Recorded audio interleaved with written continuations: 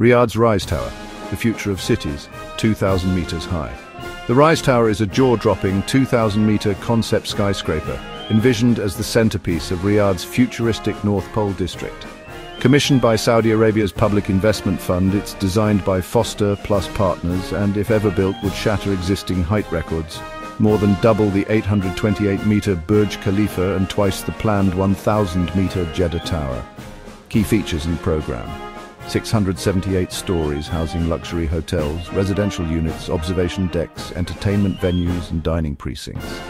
A self-contained vertical city with integrated commercial, educational, healthcare and green public spaces, emphasis on sustainability, renewable energy systems, solar, wind, water recycling and ultra-efficient vertical transport.